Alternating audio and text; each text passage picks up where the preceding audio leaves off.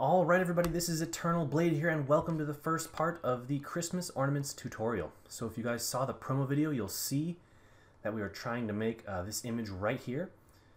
So this part will be covering the polygon modeling of the ornaments itself. So without further ado, let's just jump right in. It's nothing too difficult, so we should be able to have a good time here. So make sure you got 3ds Max open, unit setup, all that. You know, it doesn't much really matter. It's sort of arbitrary at this point. So just go to your top viewport here and create a sphere, okay? We're going to leave it at the default of 32 segments. Now you're going to want to convert this to an editable poly. You can either go here and press Edit Poly, or my actual favorite way is to go to, let's see, the Customize, I think it's Preferences, no, not Preferences, Customize, where is it, User Interface. I like to go here into the keyboard and find Convert to Edit Poly. It's somewhere in here, I guarantee you. Here it is, Convert to Edit Poly. And I bind it to Control-Alt-Q, and that's what I save it as. You can save it there. So that way, if we create a sphere, we just press Control-Alt-Q, and bam, we have an instant Edit Poly. So let's come in here and select the topmost portion of these, and we're in the polygon mode. And we'll just delete them, okay? Now, let's press F4 and Alt-W to maximize the window here. Click on one of our lines and shift click or control double click on the next, and go to our press W for move tool and just shift drag this up a little bit, okay, just like that. So now we kind of got like a lump there. All right, now let's apply a turbo smooth modifier, okay, and you'll instantly see that we sort of get an ornament like shape, which is what we're after. Now I think that this might be a bit big for what we're looking for, so let's just control double click there, press R, and we're just going to scale it in ever so slightly. Alright, perfect. And maybe we will press 1 on the keyboard to go into our vertex object mode and just drag it down a bit. Alright, perfect. Now we've got the base of our ornament done. Let's work on creating the top portion here. So what we're going to want to use is a cylinder should work fine. So Alt-W, let's just sort of go in the center here and drag a cylinder out. Doesn't much matter about the height for now, we're going to adjust it. So drag it up to over here.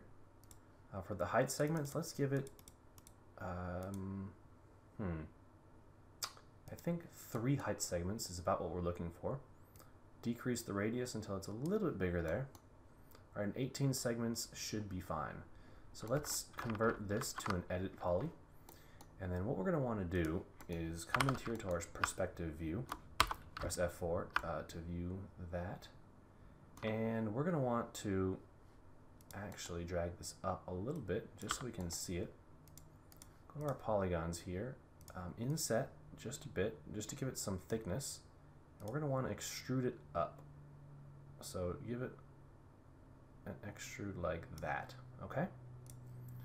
Now come in here and let's go into this view and grab the top row vertices and bring it kind of up a bit, and this should be our middle row, so we want to bring that down just a bit, and this row can stay right here. So what we want to do now is just grab every other one of these rows right here, okay?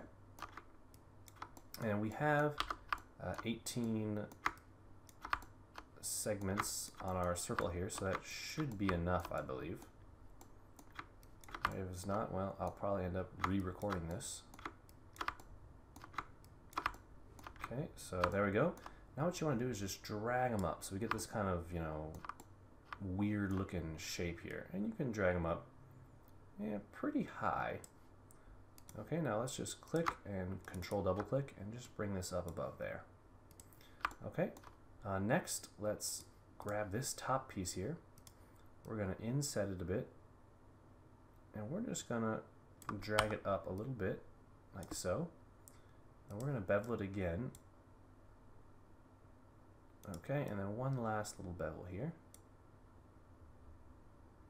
Okay, now let's apply a turbo smooth modifier.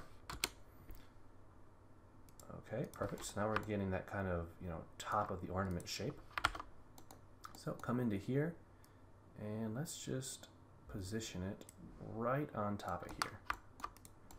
Alright, so it's kind of what we're getting, you know, the little ornament shape. Now I probably want mine a bit longer than this, so we're just going to grab these and just increase the size there. Alright, and sink it down a bit more. Okay, perfect. I believe that is exactly what we're after. I have a bit longer stem, and actually I think we probably did a bit too much, so we're just going to bring it down a little bit. Perfect, there we go. Next, the final step here is just to get a tube, and let's use the auto grid option. Okay, and just make a tube just like that. Apply turbosmooth. Okay, we can give it 2 iterations, and on your tube make sure that the height segments are down to 1. That way we'll get a perfect little tube when we make it. And press A for angle snap, rotate it 90 degrees. Okay, you can just bring this up a little bit and just try to align it as best you can. Okay, both the X and the Y. Alright, and let's see, what we want to do now is go here and maybe increase the size of this just a little bit, and we'll give it a bit more of a bevel. Okay, just to give this ring something to grip onto. And perfect. That'll be the end of part 1. So now we have our main Christmas ornament. I will see you in part 2.